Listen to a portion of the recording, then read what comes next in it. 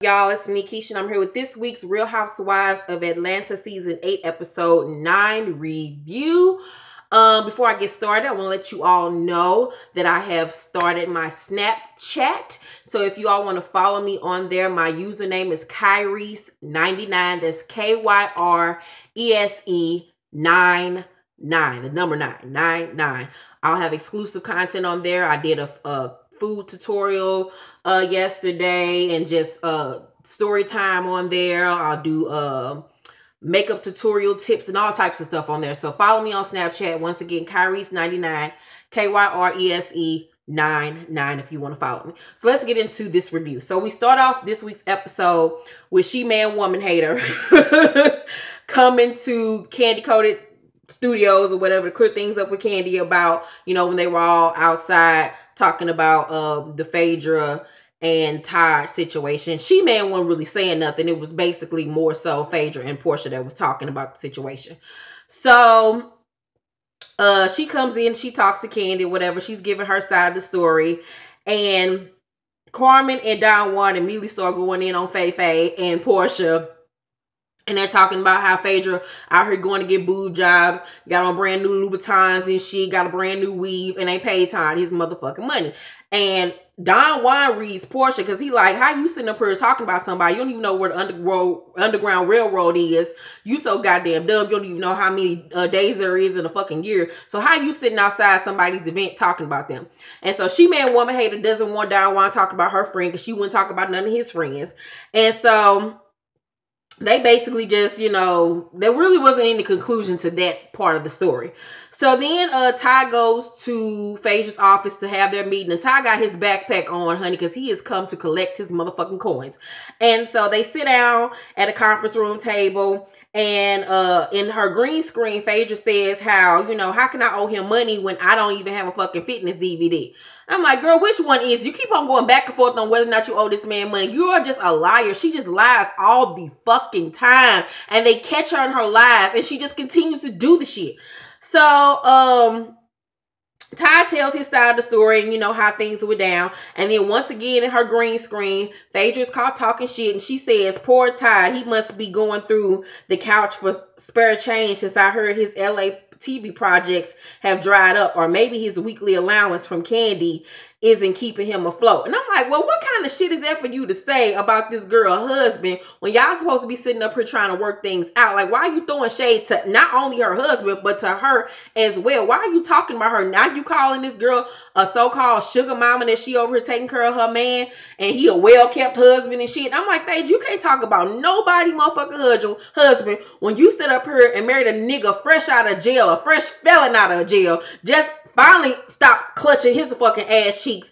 My nigga, he even said that nigga was fresh out of jail. You was fucking this nigga on a motherfucking mattress in the motherfucking projects, my nigga. You can't talk about nobody. At least Ty got actual paycheck stubs. Your nigga was over here making fake paycheck stubs on the motherfucking computer and printing that shit out in your motherfucking house. You was up here dating a man that was sitting up here robbing people of their fucking pension checks, owing them millions of fucking dollars, and you got the nerve to talk about somebody's husband?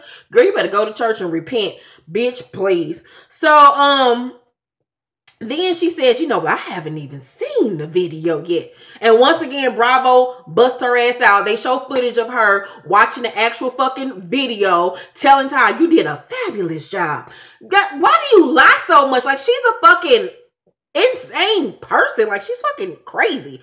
So, Ty's like, bitch, you're not about to do me. I came with my book bag, and I came with facts and receipts, ma'am. So he pulls out his binder, baby, his trapper keeper, and he's like, look, here's our contract. Here are the canceled checks. Here is the marketing. Here is this, and that. And she just sitting there.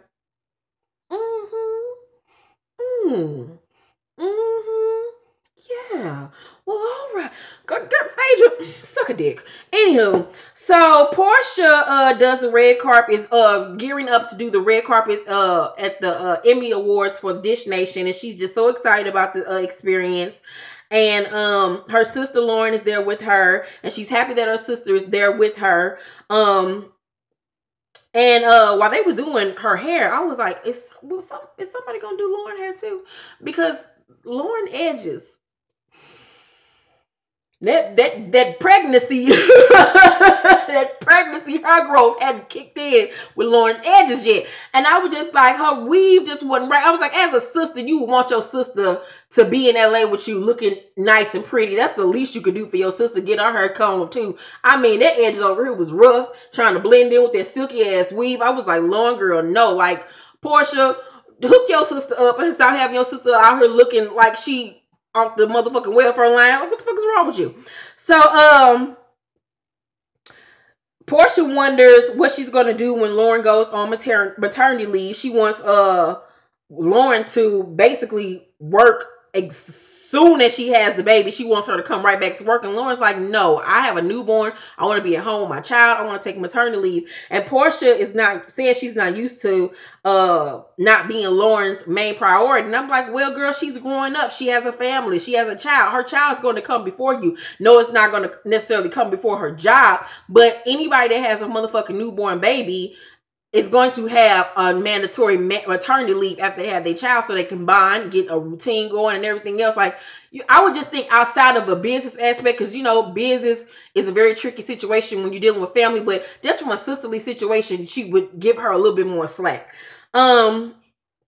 She asked Lauren, has she found her replacement yet? And Lauren's like, no, I'm going to get to it. And so Portia basically feels like her sister being lackadaisical about the whole situation.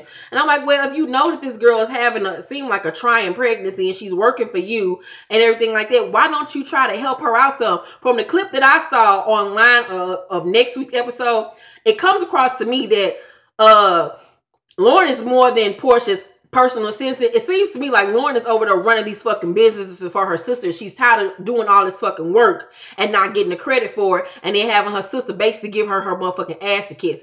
So I think she needs to stop talking to her sister all crazy and shit before she be over there having to run them companies on her own. And Lord knows, we all know Portia can't run no damn company on her own. So Kenyon's father comes to visit, and Kenyon talks to her dad about dating and finding a man. And if you follow her on Instagram, she actually was just out of town in the Dominican Republic with that trainer guy from last week's episode. The one I said looked like he just smelled like sweaty balls. So I guess they dating one another. I'm like, girl, you so stupid, girl, because he looked like he just need a bath and his rent paid. But if you like it, I love it. So she says that, you know, her choice of men stems from, you know, basically her fucked up family, and that she wants to work on the wounds that she has with her family in order to, you know, help her move forward in her relationships. And I was like, smart young lady. So Kandi and Todd meet up with Cynthia and Peter for lunch. And Peter congratulates Kandi on the video that she did with Demetria. And Kandi brings up Portia and Phaedra talking about her. And she feels that Portia is taking Phaedra's side without getting her side. She says how she's been so supportive of the things that Portia has done since joining the show, aka her singing career. When she had that song Flatline that came out 2 years ago, I totally forgot about that bullshit. And how, you know, she put her on her play, even though everybody was telling her don't add that, you know, chick in your play because she can't act, she can't sing. And, you know, she's like, I've been a champion of hers, and it's kind of fucked up to me now that she's become friends with Phaedra. It's pretty much like, fuck me, and, you know, you just take Phaedra's side with everything when I've been the one that's been supporting you. And from that aspect, I can see why Kandi's feelings would be hurt and why she would, you know, feel some type of way, considering that she has been supportive of her and has not really done anything to really offend Portia. So Cynthia, they started talking about the restaurant business, and Cynthia says, you know, she don't really think it's a good idea. Her and Peter start having a little mini argument at the table, and it's just really uncomfortable and awkward. So Cynthia has her customer appreciation party, and she wants Kim and Kenya to direct and produce her commercial. And I was like, child, this is not going to fucking work at all. Them two are going to butt heads, and it's just going to be a big ass blow up, but I'll be here to watch it. Sure the fuck will. So Kim goes up to Kandi and tells her that her Candy Coated Nights products are fucking everything, and then her and her husband got their motherfucking freak on, baby. And I was like, go ahead on, Ray Jean, pop that pussy for a real nigga. So Kandi tells Kim what happened between Phaedra and Portia and that whole situation. I'm like, okay, girl, Kandi, stop telling everybody what happened and just go straight to the source and stop running around to the whole group telling them that they talked about you. Just go and confront them hoes. It was funny to me that Phaedra didn't show up to the event because she knew that her ass was gonna get called out on her bullshit. But this is what Phaedra does. She throws stones and then hides behind a motherfucking wall when the shit comes back on her. So Portia arrived by herself to take all the heat by herself, and she speaks to everyone, including Don Juan, and Don Juan was like, bitch, bye. And so she goes up to Kandi. She was like, she man, woman, hater told me that y'all had a conversation. I basically want to clear things up with you one-on-one. And so her and Kandi go off to talk one-on-one, and then Don Juan says, you know what, I think I should go over there and join the conversation because I was there and I know how this bitch is going to sit up here and try to downplay everything and act like I'm just trying to start shit. So he and Carmen then go over there and joining their conversation. Now, this is how I feel about the situation. I feel like Kandi is a grown enough woman to know the real from some bullshit. She knows how Phaedra and Portia get down. So even with Portia not taking responsibility or whatever, she would have saw straight through this. I don't think that Don Juan and Carmen had to go over there and join the conversation. They could have just left themselves out of it. So Portia says, she refuses to talk about the situation in front of everyone. And Kandi was like, well, shit, bitch, we don't have to talk.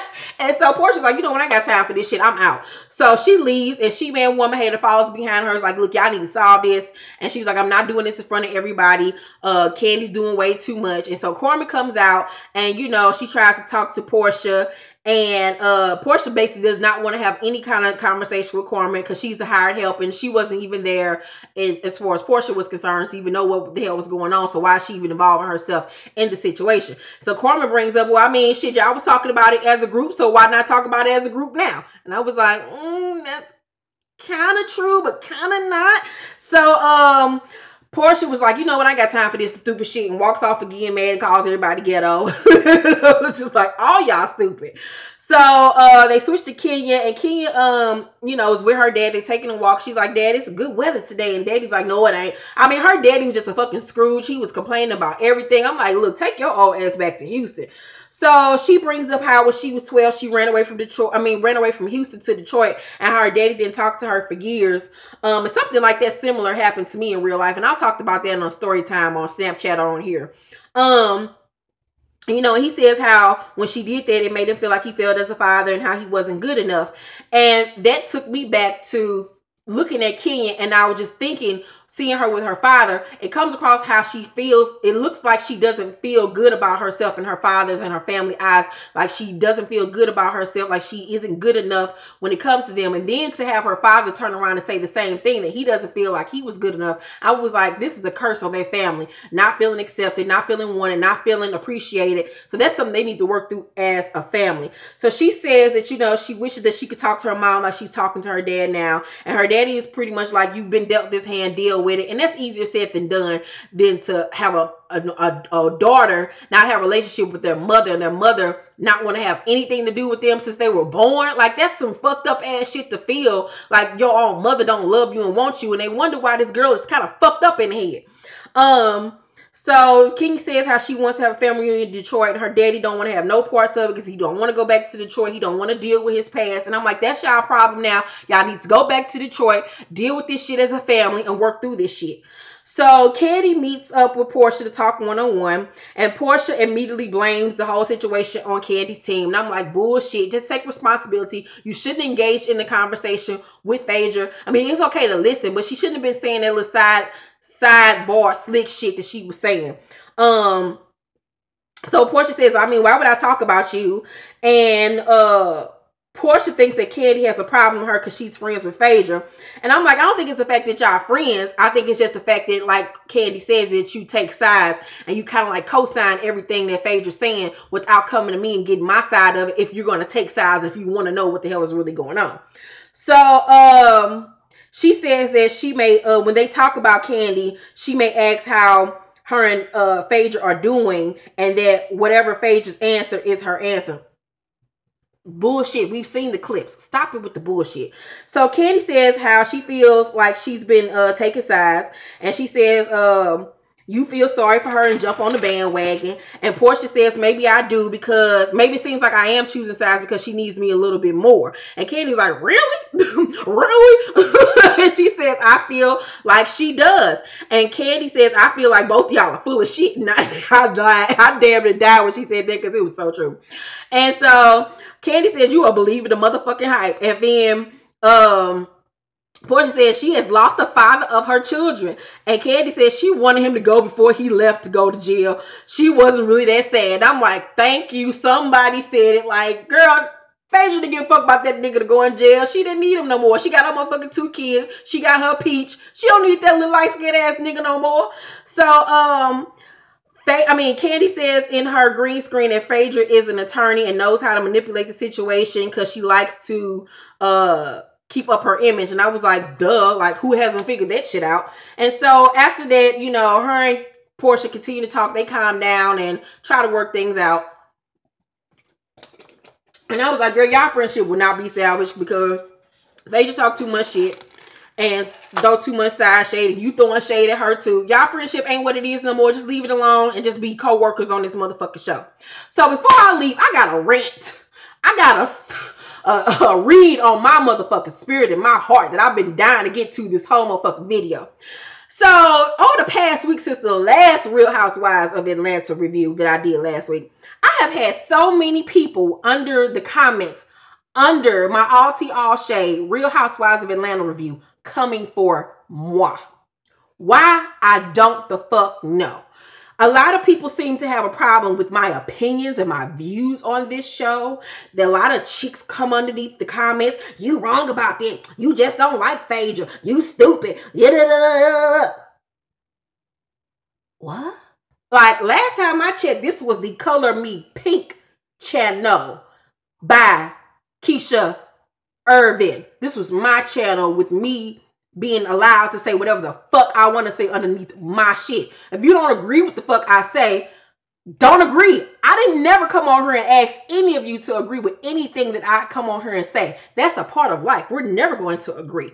Of course, I don't want you to agree with me. That's why I asked you all to say, every video I say, leave your opinions on the show down below. Not on me and my fucking opinions on the motherfucking television show. It's about what you thought as far as this episode goes. I don't expect for any of you to fucking agree with me because I don't fucking give a fuck enough about this fucking show and about these people. This is a fucking review meant to be fun, have something to do. This is a hobby for me once again. This is something fun. I don't even get paid to do this shit. This is a fucking hobby. When I log off of here, I go and do my work, my real job as a best-selling author. If you don't know, Google me, bitch. First of all, these people are so fucking crazy to get underneath these comments going in on me about hoes y'all don't even fucking know. Do you know Phaedra? Do you know Portia? Do you know Kandi? Do you know Cynthia? No, these hoes don't give a fuck about you. They just want a fucking review and a motherfucking view on this damn show. And the whole point of them being on the show is to get motherfuckers talking. Motherfuckers to talk about them so they can get ratings. They don't give a fuck about you hoes. Y'all act like Phaedra and Portia and them is paying y'all motherfucking rent, licking y'all motherfucking pussy, watching y'all motherfucking kids, my nigga, paying that motherfucking light bill, putting food in y'all fucking refrigerator. What is wrong with you simple ass bitches? And I'm so tired. And then other bitches come at me this week about the way that I choose to speak. Me cussing too much. Excuse you? I am 34, excuse me. Lord will not be I'll turn 35. I'm 34 motherfucking years old. I can talk however the fuck I want to talk. I paid my own damn bills. And then this woman, Ginger, gonna come up here talking about, this stuff stays on the internet all the time. If you want to get a job, people will look at this. Excuse you, ma'am. Let me introduce myself. I'm Keisha Renee motherfucking Irvin. I'm a national best-selling author. Ma'am, I have been a motherfucking self-employed for over 12 years. Since I was 22, I have not worked a 9-to-5 job since then. I am my own boss. I get up and work when I fucking feel like it. I have to write 2 books a year. And then other than that, I'm lounging in my motherfucking bed watching television while you all are on your computer or at your job doing call center work or whatever the fuck you do. And no tea, no shade to those people that are in call centers. But this is what I do for a living. I have been blessed enough to watch my child go to school every motherfucking day and and be a stay-at-home motherfucking mom and not have to work a 9-to-5 job, and to have a blessed career as an author, to have my book sold all over the United States, Japan, the UK, Africa, everywhere that you want to be. You can go in your local Walmart or Target and see my books on the shelf. What are you doing with your time? Huh? Explain that to me. Oh, and then for this other bitch that came to me, you need to wear some concealer around your eyes because you looking like the Walking Dead underneath these pictures. You think I give a fuck about how I come on here and look on these goddamn videos? Because all y'all know how I look when it's time to pull it the fuck together when it's time. Other than that, you think I'm going to be wasting my good ass makeup to come on here every motherfucking video being snatched to motherfucking capacity? No, it ain't that serious. I'm not on here to please a bunch of bitches. I ain't trying to fuck none of you hoes. I'm trying to get a nigga. And if a man don't want me for how the fuck I look in real life, then he don't want me, period. Hoes up here sitting up here worried about the dumbest, stupidest shit in life